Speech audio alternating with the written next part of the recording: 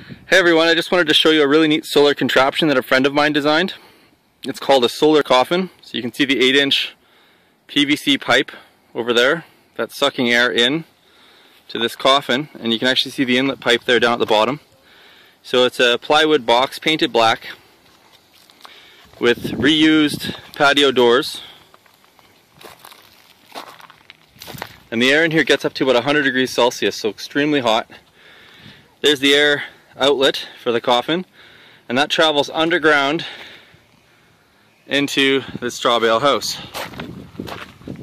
So the air is piped through non-perforated weeping tile or Big O under slab, and it preheats the slab all summer long and actually in the shoulder season as well. Apologize for the shakiness here. And the house has $150 a month approximately in bills, and that's for water and electricity. There's no natural gas or propane to heat it.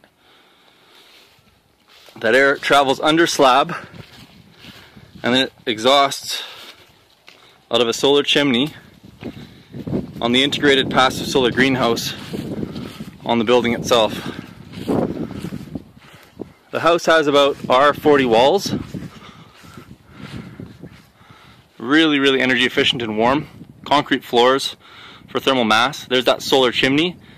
That's where the air leaves after passing underneath the slab from the solar chimney. 2 solar thermal panels and standing seam roof. A really big fan of standing seam roof. These roofs are really unique because if you want, you can actually build an airspace underneath them and turn them into a solar air heater as well. They're really effective.